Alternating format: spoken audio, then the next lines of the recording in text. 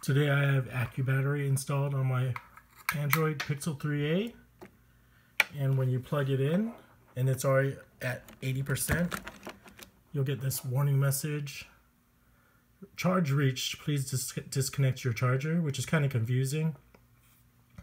Someone mentioned this on my YouTube channel. What it's saying is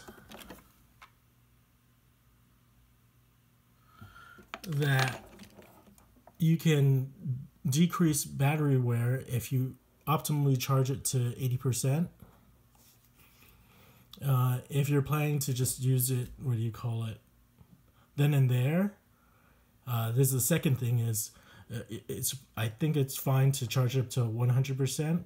I believe the second reason for not charging it to 100% is if you charge it to 100% and leave it like that for a long time, let's say overnight, then it'll wear the battery it'll wear down the battery. And so the optimal charge is always what they say, around 80%. And so that's what it means. So when you're using Accubattery, it'll give you that warning that it's charged up to 80% and it's done charging. But you can still charge it to 100%. It's just mentioning, like, most people wouldn't pay attention to this. You can see over here it says if you charge it to 86%, it'll wear it down 0.02%, whatever that means. I'm not an expert. And you can Google it. You can see here Google Pixel phone stops charging at 80%. iPhones also have a setting for this. I forgot. It's in battery, settings, battery, and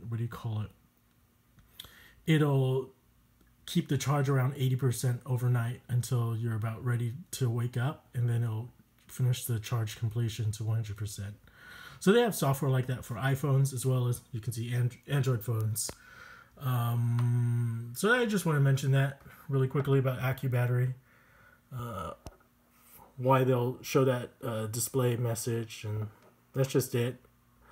I learned about this probably like a few months ago, so I'm not an expert about batteries at all, especially phone batteries. But I'm pretty sure most people don't really care. They'll just charge it to 100%.